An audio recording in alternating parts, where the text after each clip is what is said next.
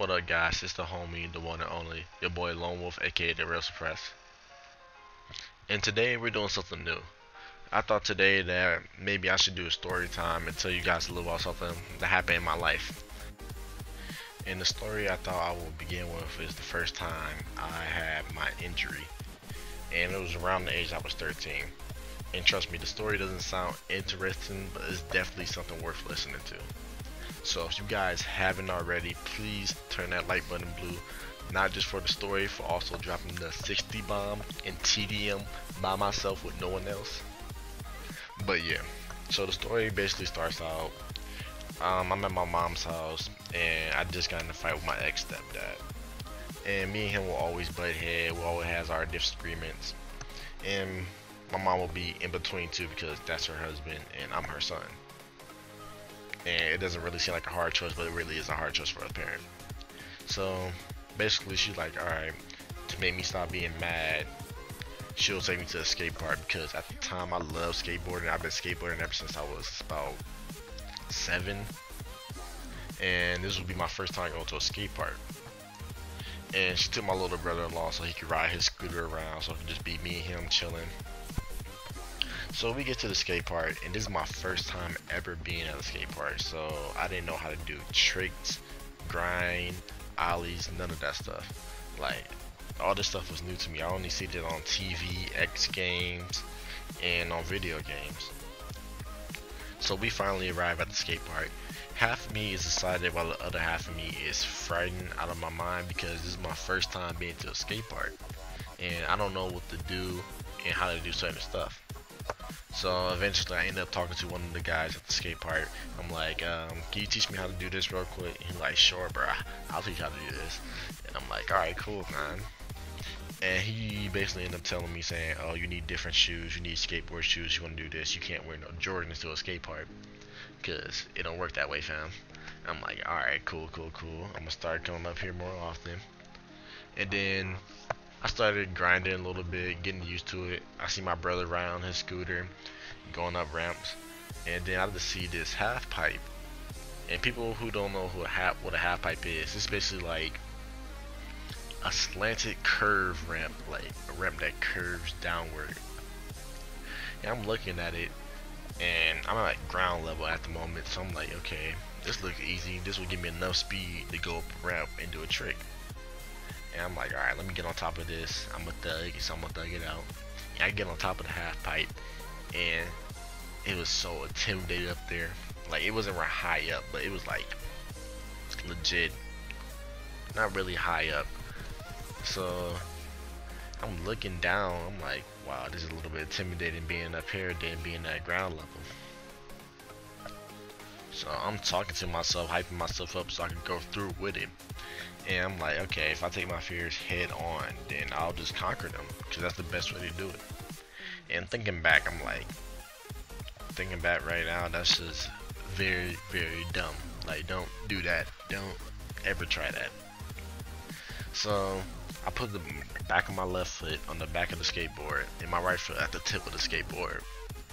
So the skateboard is like in the air, but the back is on the half pipe. And I push all my weight on my right foot so the skateboard comes down and goes down the half pipe. And when I did that, I just remember blacking out. And I woke up, I saw a bunch of people around me. I saw people, the girls from Dairy Queen that was right next to the skate park, the skaters. And I'm like, wow, I really just wiped out in front of all these people. I'm embarrassed like fuck. And I start getting up. It's like, no, don't get up. And I see like they're fright, fear in their eyes. That's what I see. And I'm like, okay, what's going on? And I like sit back down, lay down on the pavement. And I look at my leg, my left leg. It's like twisted counterclockwise. Like it's legit twisted like a backwards letter L. I'm like, oh god. I start crying. I'm thinking to myself, I'm like, well, I'm not gonna be able to play track, football, basketball.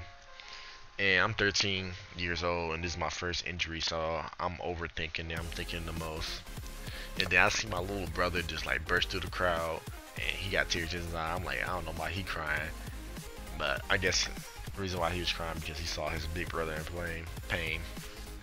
So he just grabs my left foot. I'm like, London, what are you doing?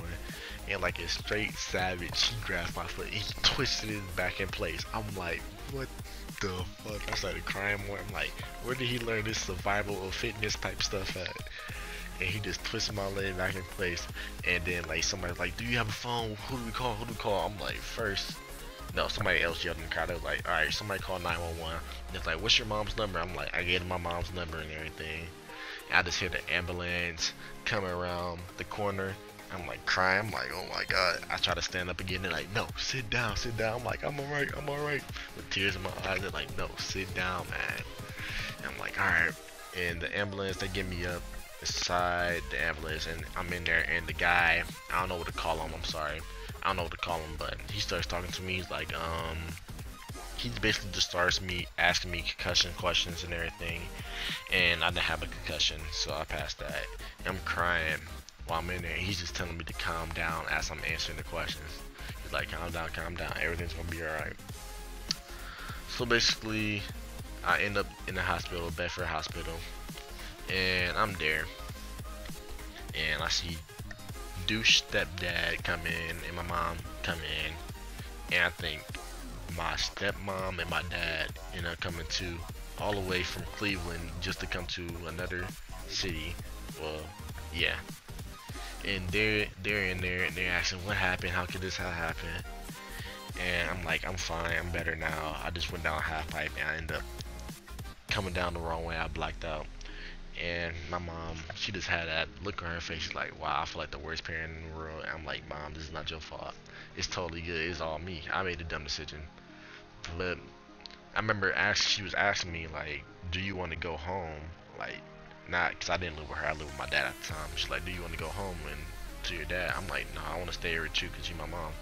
Because she knew I was having like a bad day with the argument with my stepdad. And now this. So I told her, no, I just want to stay here. And that night, I remember my leg, like they had to put a cast on my whole leg. It was hurting so painfully. Like it was hurting, like it was aching. And like I guess as soon as we got home, it was like really late night, like around I guess 10, I guess. I think they took us back to Dairy Queen to get ice cream to calm me down and make me feel better. And I remember my leg was just hurting. And I think they put the cast on wrong. And my mom told me, she's like, yeah, they put the cast on wrong. They put it like in direction, like they twisted it further. So like, they basically put it on. So like my leg would be twisting more left for my left foot than it should be twisting straight. And that made it hurt worse. It started making ache. And like, I slept on the couch. And I would keep calling my mom. I'm like, Mom, I need this. I need pills. And I feel bad for her because I don't want to do her that. And like, I remember my stepdad came down instead of her when I called her. And he was like, hey, calm the fuck down. Don't be calling your mom. Like, she's busy. She got work tomorrow and everything. And she's too worried about you. I'm like, Dick, if you don't get the fuck out of my face, dude, I will snap on you. But yeah, that's basically the first story of how I broke my leg. I hope you guys enjoyed it. Please like the video. It really helps out a lot. And share with your friends if you want to. And comment below if you got any similar stories. But yeah, this has been your homie Lone Wolf signing out. Peace.